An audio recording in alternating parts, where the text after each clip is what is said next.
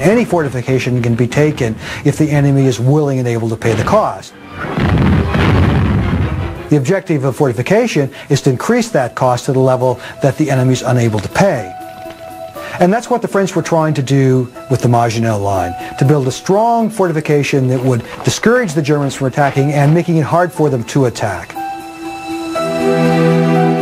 Hidden among the groves and hillsides of eastern France lies what remains of the greatest defensive barrier constructed since the Great Wall of China.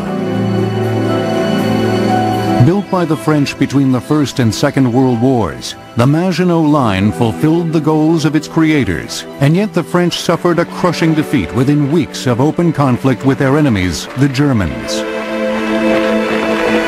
The line survives largely in ruins, and yet it barely saw any direct assault on its defenses. For over half a century, historians have debated, was the Maginot Line a horrendous failure or a thorough success? Today the line has drifted into oblivion, called by some the greatest white elephant of the century. Converted into a mushroom farm here or a museum there. Almost everything has been broken or stolen, so very few are still in a good state of conservation. This is the case of Imerov, where almost all the equipments are in working order. Some were bought by communities, like this one, well, to open it to public. Some were sold to individual people, and they just sold all the steel. This is a far cry from the line's purpose. Conceived as a direct response to the devastation wreaked upon France at the close of the First World War. It became equal parts technology, desperation, and myth. But it began as a limited series of defensive fortifications in Alsace-Lorraine near the German border, built to forestall a German invasion.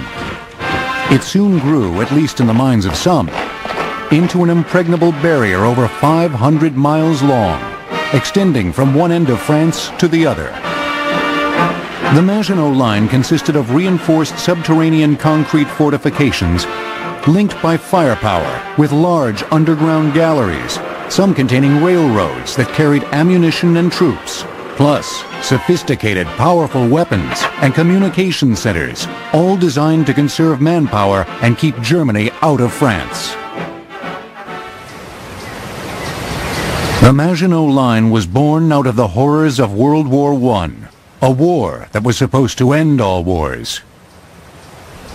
World War I was different than any war in history. It was a war characterized by technology, and a war that was fought on several dimensions. It was fought in the air, under the sea, on the land, and under the land. And new weapons were developed and used, such as the tank. When Germany surrendered on November 11, 1918, much of Europe was in tatters. But France had been the stage upon which most of the war had been played out. Its victory was one from which it barely recovered. At this point, we're tired. We are tired. And here we have a treaty that gives us a breathing space. There's no real immediate worry. The treaty was the Treaty of Versailles, which attempted to settle the disagreements between the opposing sides of World War I and ensured that Germany could never again threaten its neighbors. Though the treaty was intended to resolve the First World War, some argue that it may have guaranteed a second. The Versailles Treaty was a disaster for Germany, and turned out to be a disaster for everybody else. It hinged on Article 231, where Germany had to sign that it started the war and was responsible for it and had to pay for all the damages. The monetary damages were 33 billion. In addition to the reparations Germany had to pay, it lost 15% of its land, including some to Poland and Belgium. It had to give up Alsace-Lorraine, captured from France in 1870. Germany's armed forces were partly dismantled and reduced to 100,000 men. The Rhineland, a springboard for previous German invasions of Western Europe, was occupied by the Allies and was to be demilitarized. Germany had a Versailles complex. If anything united Germany, from the communists to the extreme right and the monarchists, It was that Versailles was unfair. And Hitler could rise on this Versailles complex. His message was, I will lead you out of Versailles. I will lead you out of the shame of Versailles. I think the Treaty of Versailles has been made a scapegoat. What would the Germans have done if they had won? After Woodrow Wilson helped draft the treaty, the United States Congress hedged. The U.S. didn't ratify the Versailles Treaty. They didn't give the guarantee of the Rhineland Agreement that Wilson had promised, so that the French certainly had reason to feel let down on that score. In 1918, the British had sounded as strenuous as the French about reparations, about getting the Germans to pay, about being solid with their former ally. Within the space of a year or so, the British changed their tune. They felt vastly disappointed that the British could not see that the French had real security problems. With the Channel and the Atlantic between them, France began to feel abandoned by its allies, and a sense of dread tinged their exhaustion. The problem that France has always had is that it is believed in its own intrinsic glory, thinking back to the days of Louis XIV and Napoleon. But if a nation does not have the morale and the will to defend itself, then you can't blame the Allies. Demographics played a huge role in subsequent French defense preparations. The French realized they didn't have the manpower to actually launch offensives against Germany. So there's this sort of this psychological mood in France that even though the French were the victors, they don't feel like the victors. With their alliances faltering, France was no longer the world power it had been, and there was a decidedly pacifist attitude throughout the country in response to the devastation it had suffered. Yet France recognized the very real threat a vengeful Germany might pose. Whatever solution France came up with, it had to involve more than just soldiers.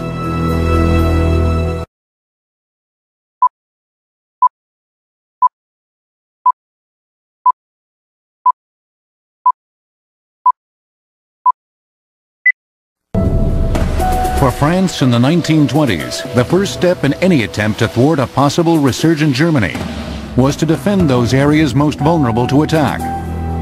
The Alsace and Lorraine regions in northeastern France near the Rhineland were the most obvious choice, with compulsory military service in France now shrunk to 1 year, plus the loss of men from the recent war.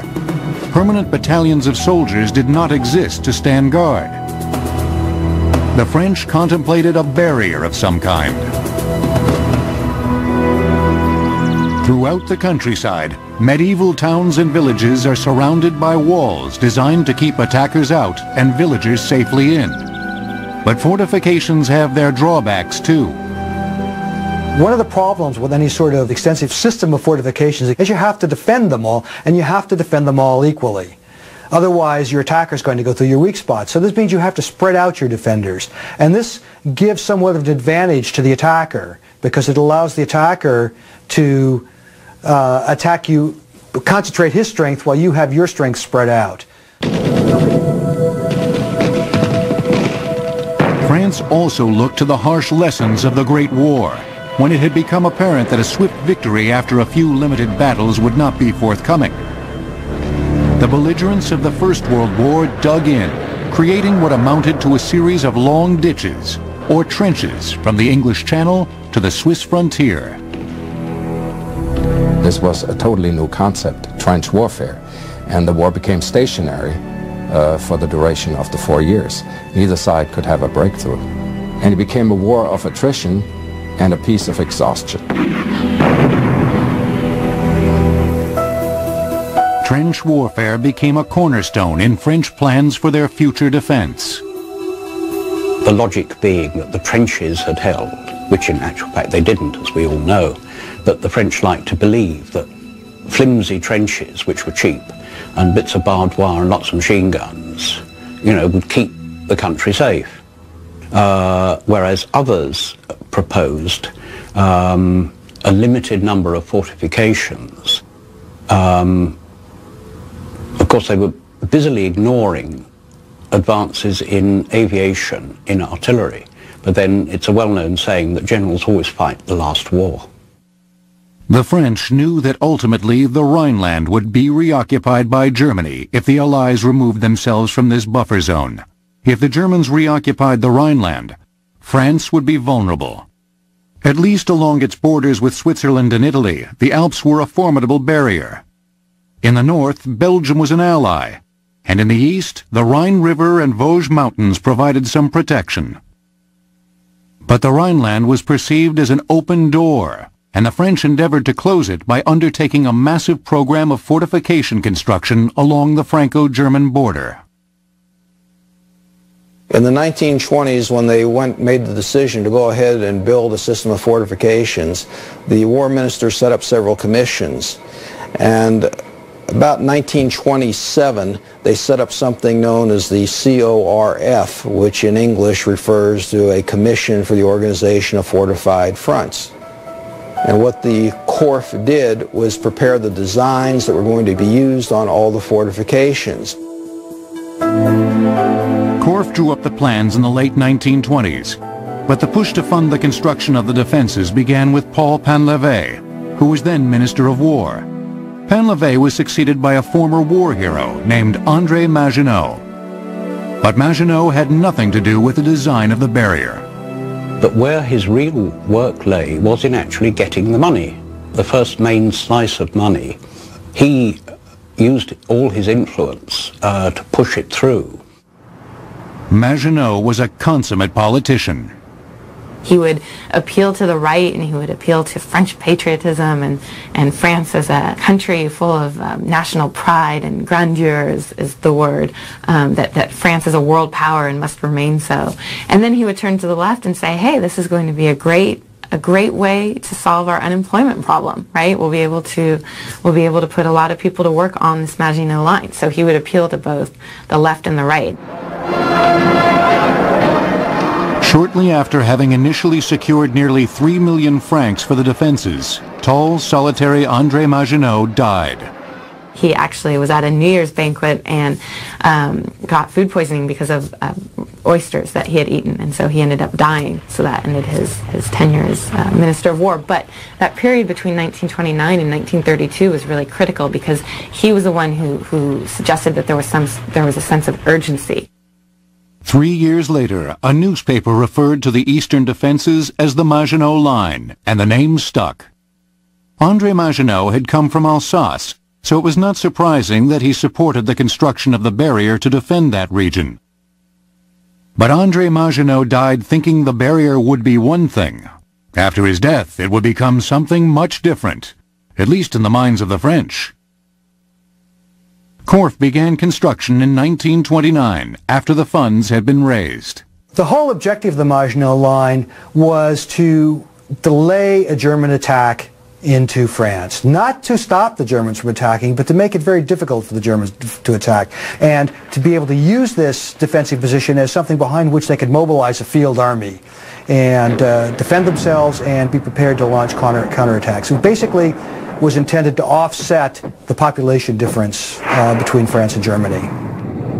But the purpose of the line would slowly shift.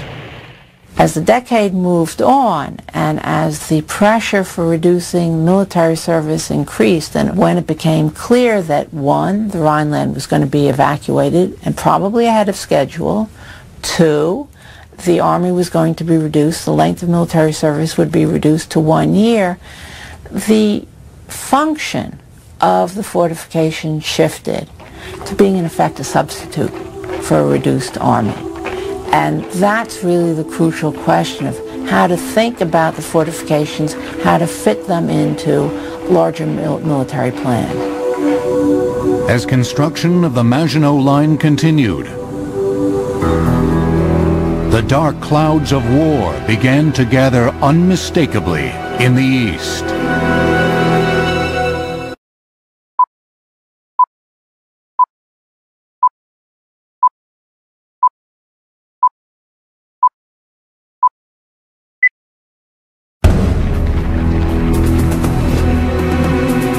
As originally conceived, the Maginot Line was a first line of defense, allowing a relatively small group of soldiers to forestall the enemy, while larger forces mobilized behind the front.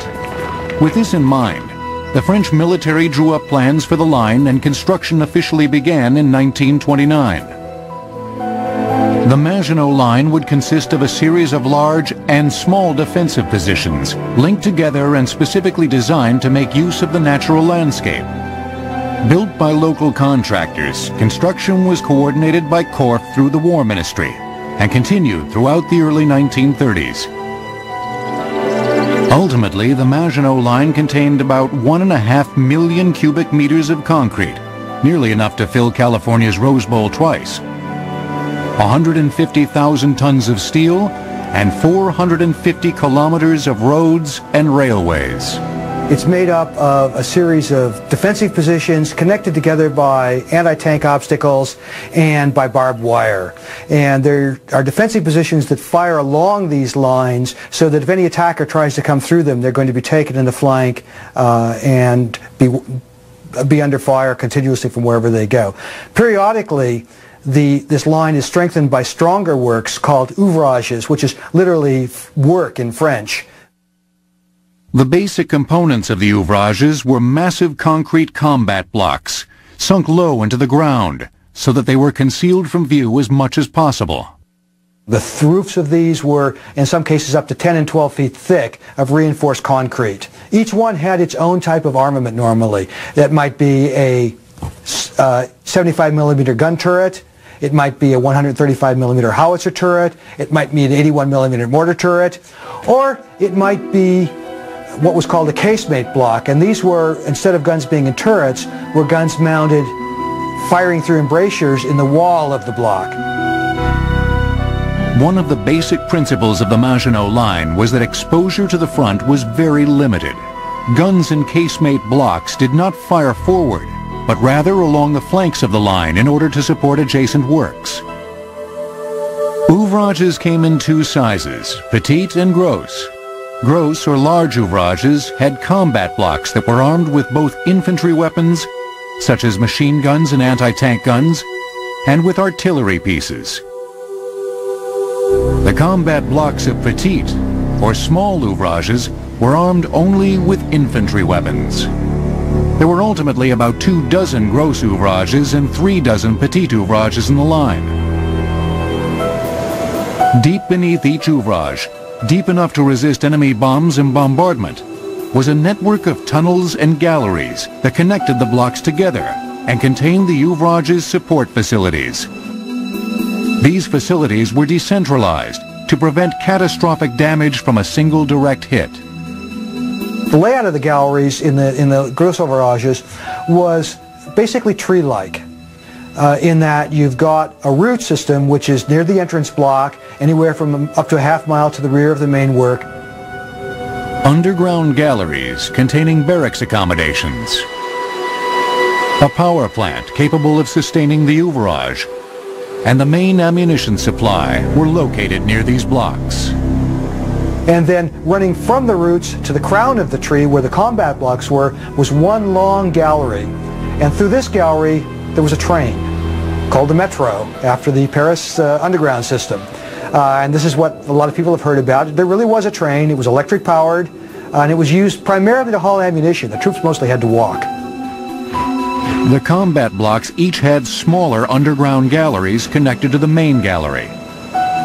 These galleries included secondary magazines, small rest areas for troops, elevator shafts that lifted ammunition and supplies to the combat blocks. The normal garrison area for the troops was in the rear area. The troops were triple bunked in most cases. The bunks were crammed in. There was also kitchens, facilities. Each fort had its own water supply, latrines, hospital, everything it needed to be self-sufficient for a month or more.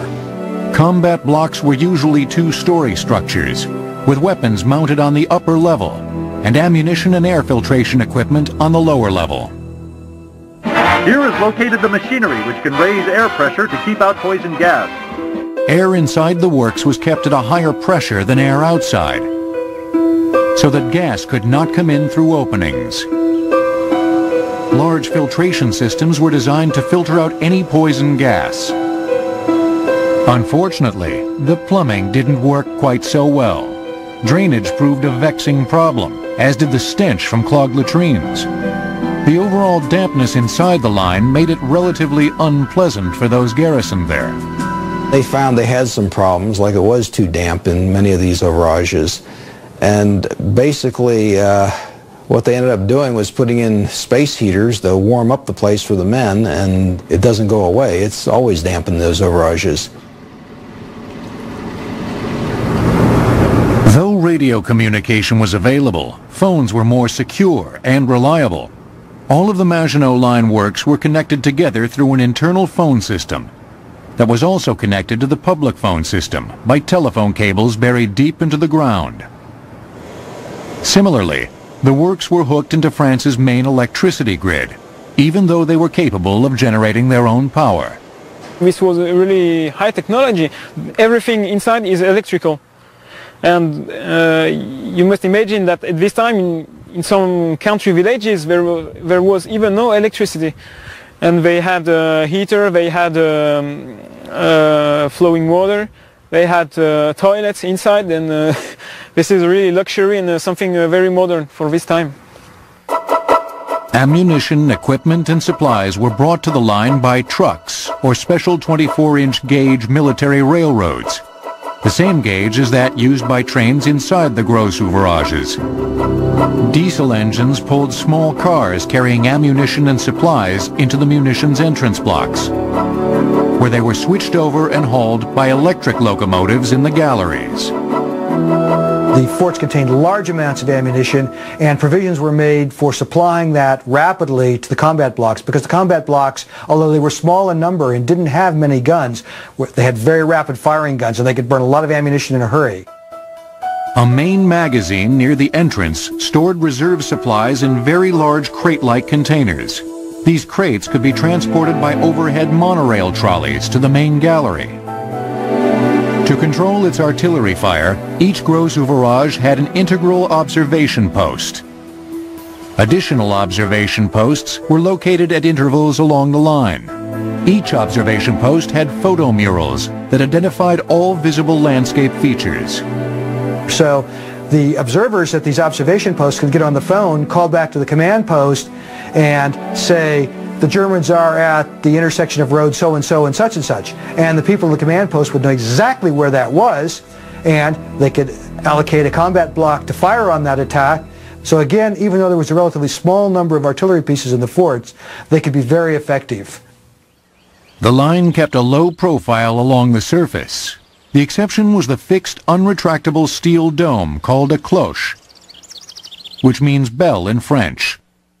Over 1,500 were built, each large enough to hold 1 or 2 men. The cloches served many purposes, including observation and close-in defense.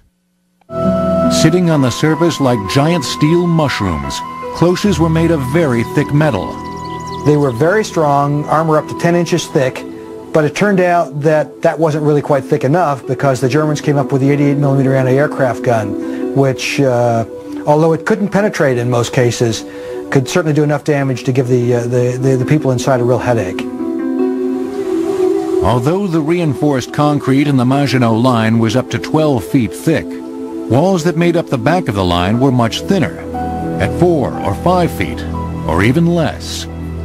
But there was a good reason for this. And the reason this all comes about is because that's exactly the problem they had in World War I. At the Battle of Verdun, Fort Douaumont, the pride of the French forts, was taken by the Germans early in the campaign. And the French spent months trying to recapture their own fort because it was so well built. By the mid-30s, the bulk of the major work was completed, and on time.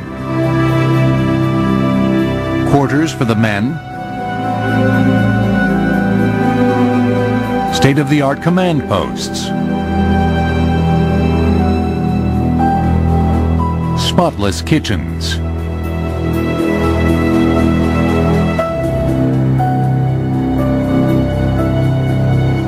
hospital rooms,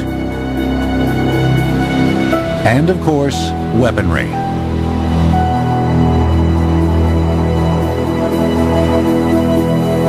French tried to keep the line a secret. But this was difficult because local subcontractors were hired, and many of the villages along the Maginot Line bounced back and forth between Germany and France every time the two countries signed an armistice. The people involved in the construction of the Maginot Line were, yes, local enterprises, civilian enterprises, and they had to hire many workers, including foreign workers, because there was a lack of workers. As construction continued, the scope of the line was extended south along the Rhine River and west toward the English Channel. But the funding for the extensions was not on the scale that André Maginot had secured for the original Maginot Line before his death, and was inadequate for the expanded system. Ironically, as the Germans began to learn more about the Maginot Line, the French seemed to understand it less.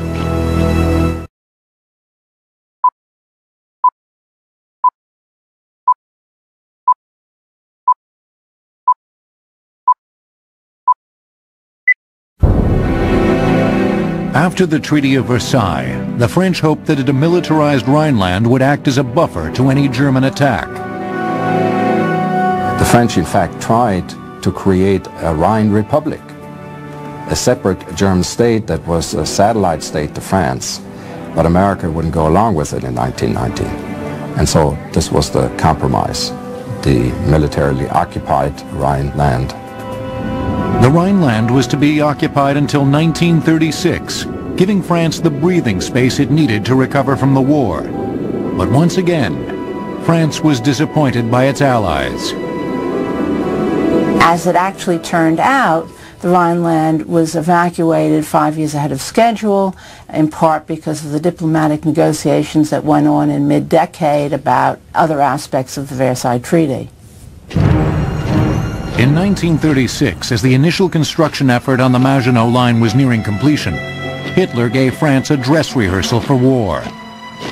Hitler's first foreign policy move was to reoccupy the Rhineland with the new army that he was building. And some people have said if France at that point had sent troops, that might have stopped Hitler very early on and shown him his limitations.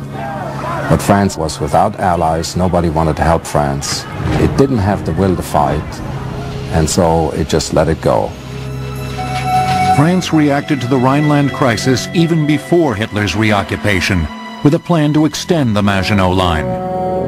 Unsure of its allies and unable to muster a sizable army, the French began to see the Maginot Line and supporting works as their savior in any new conflict with Germany, a barrier they could hide behind. By the late 1930s, I think France was so much into this Maginot mentality, and in a lot of ways even complacency, that the French media had really played up the Maginot Line, and that the Maginot Line was going to solve all problems, that the Germans would never be able to get past the fortifications. Other events were taking place in the world of politics that would have an impact on the construction and usefulness of the Maginot Line.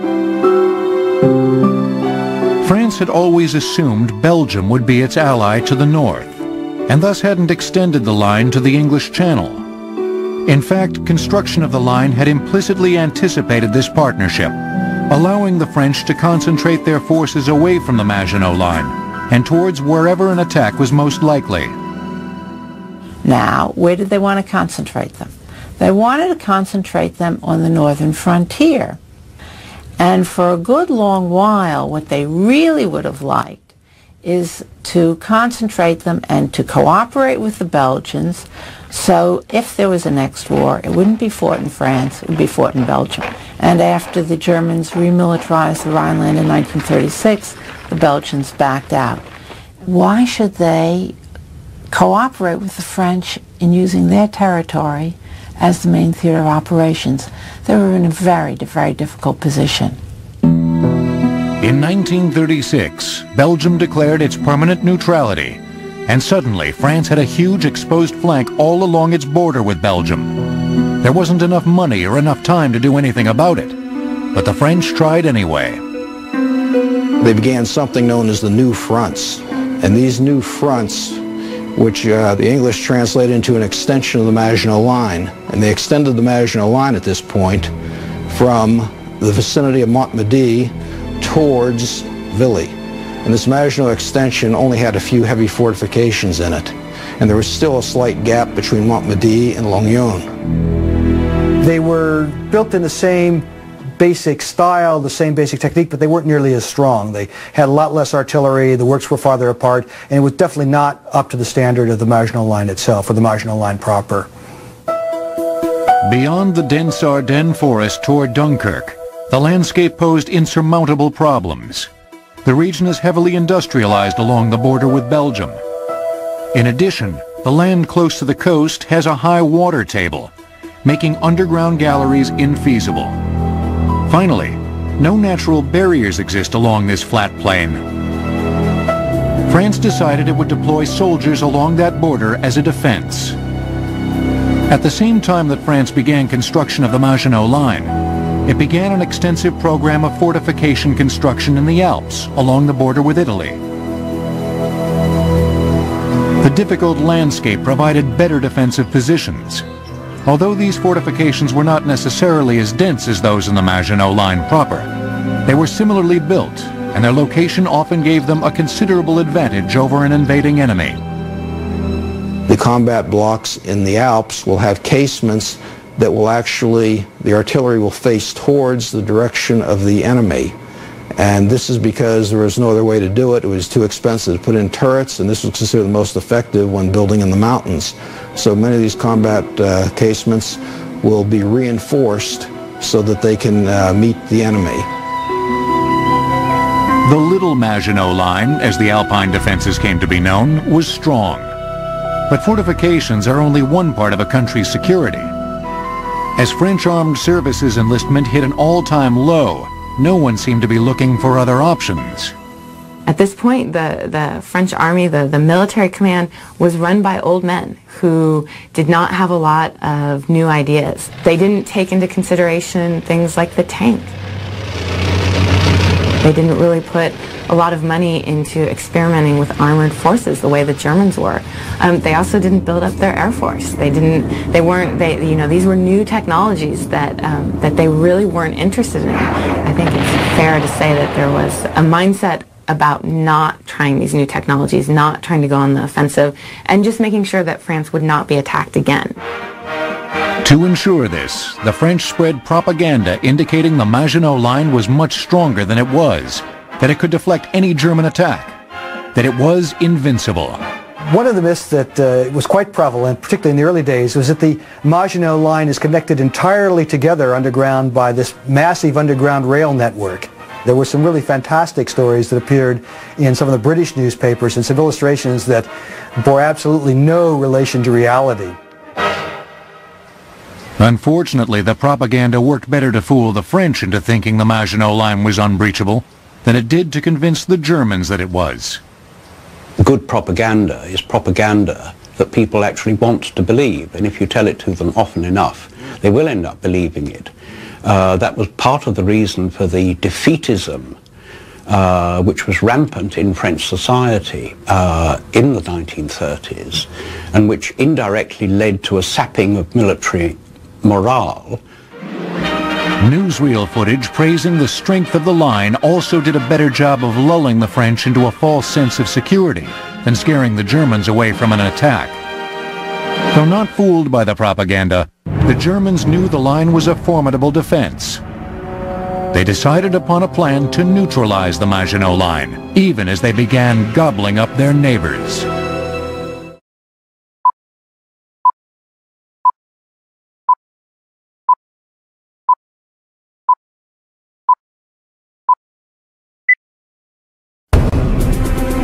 In 1939, the border between France and Germany was a taut line, stretched across Europe. Hitler had first tested the waters of world opinion when he reoccupied the Rhineland. And thanks to a policy of appeasement, particularly from England, he found the waters warm. As the decade drew to a close, so did any chance for peace. Hitler's primary purpose in the 30s was to reverse the Versailles Treaty, step by step, territory by territory. And after he had strengthened Germany in that way, he was going to launch his attack on the east. His argument again that he's just trying to reunite German-speaking peoples with Germany, and this of course leads to the very famous Munich conference with Neville Chamberlain, the British Prime Minister, claiming we have peace in our time, and that Hitler is done. He just wanted to get all German-speaking peoples together, and now he will be satisfied. We regard the agreement signed last night and the Anglo-German naval agreement as symbolic of the desire of our two peoples never to go to war with one another again. And then Hitler turns around in 1939 and invades Poland. With this invasion, England and France finally declared war on Germany on September 3rd, 1939. Britain went to war against Germany today. 25 years and 30 days from the time she entered the War of 1914 against the same enemy. France is expected to follow suit within the next few hours. The Maginot Line was put on full alert, and troops were deployed along its entire length. In fact, France invaded Germany first. Although it made limited excursions just over the German border, no serious offensive effort was ever considered. The most they ever did was send maybe a herd of sheep across the frontier to see where the landmines were. And so nothing happened, no shooting. And so rather than it being called the Blitzkrieg, it was called the Sitzkrieg, meaning the sitting war, or in English we called it the phony war. This was fine with the French, who had no choice now but to put their faith in the Maginot Line.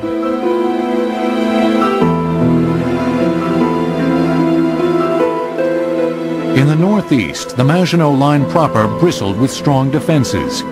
In the high Alps, forts kept watch along the border with Italy. The French anticipated deploying the bulk of their troops along the border between Belgium and France. The only gap in the defenses was in the heavily wooded area known as the Ardennes Forest. The French believed that no modern army could invade through the Ardennes, so they didn't worry very much about defending it.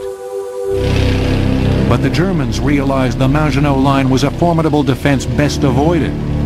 And they did. The Ardennes Forest would be no barrier to the modern German Blitzkrieg assault. The Maginot Line forced the enemy to attack France's weakest point. And this proved fatal for France, as the Germans pushed through, using tanks and airplanes in ways the French hadn't anticipated. They went through that area and wrapped up the French and British armies and the Belgian armies and the Dutch armies. And then they prepared to swing down into France. And what they did was a great turning movement, starting along the coast and swinging around and then coming around in to attack the Maginot Line from the rear.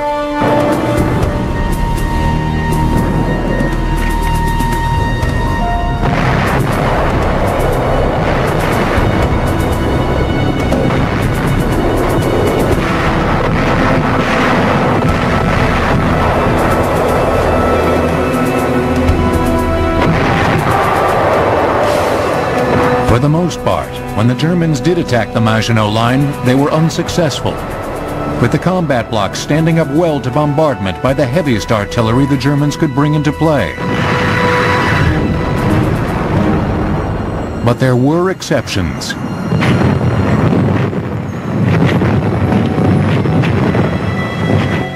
The Petit Ouvrage of La Ferté at the far western end of the Maginot Line extension did fall to the Germans. The Germans were able to take that position because the Maginot extension had never been designed like the rest of the Maginot Line proper. They'd done too much economizing, and the ouvrages could not give the same kind of support they could in the Maginot Line proper because of the distance between them. The Germans marched into Paris on June 14, 1940, and seized the heart of France without ever breaking through the Maginot Line. The southern forces were in disarray. Chaos reigned, and the French High Command surrendered. This is William L. Shirer speaking from the forest of Compiègne, where Adolf Hitler today is handing his armistice terms to France. It is 3:15 p.m. Adolf Hitler strides slowly toward the little clearing.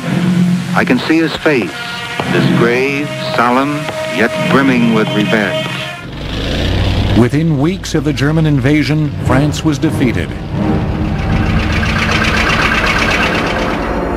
Hitler was in Paris.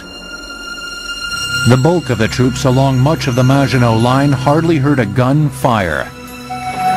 Word came down that France had capitulated. Undefeated, the troops surrendered the Maginot Line only to become prisoners of war. Soon, the Maginot Line became a storage depot for German military equipment. The world was stunned at how quickly France collapsed under the German juggernaut. Built into much of the criticism is the expectation that the French were in a position single-handedly to have forestalled the Germans and prevented a Second World War. And I think that is a gross distortion of what France's position was, what its capabilities were. Ironically, the Maginot Line sometimes takes heavier flak today than it ever got from Germany during the war. No matter how wonderful a bulwark you built, if it doesn't do what it's supposed to do, is to keep the enemy out, then it's in the wrong place or it's the wrong bulwark. Clausewitz, the great 19th century German theorist of war, said, if you entrench yourself behind strong fortifications, you compel the enemy to seek a solution elsewhere. And that, of course, is just what the wily Hun did. Others disagree. The Maginot Line was going to serve as a shield as it was intended for. That's what they wanted, that's what they got, that's what it did. The Maginot Line protected the border with Germany. I wouldn't say the line was a failure so much as the whole French military operation in 1940 was a failure. And I think that's where the emphasis would fall. Though the Maginot Line was the most technologically sophisticated fortification built, ever-advancing technology ultimately defeated it. Fortifications like the Maginot Line are obsolete because of air power. That once you can fly over them easily, and they're not going to be able to stop any high-flying airplanes carrying whatever bombs it may be. Certainly after World War II, nuclear bombs. How would the Maginot Line possibly deflect a nuclear attack? It can't. In the long run, that may be one of the biggest failures in the Maginot Line. It may have engendered this false sense of security on the part of the French, that perhaps they would have been better off to take the money they had spent on the Maginot Line and to spend that money on improving their army, improving their training. By the close of World War II, the age of the fortified defensive barrier had ended. In the nuclear age, no serious attempt has been made to build a fortress around a country. And so the Maginot Line still wanders helter-skelter through the eastern fields of France, invaded only by tourists. Technological high point and low point all at once.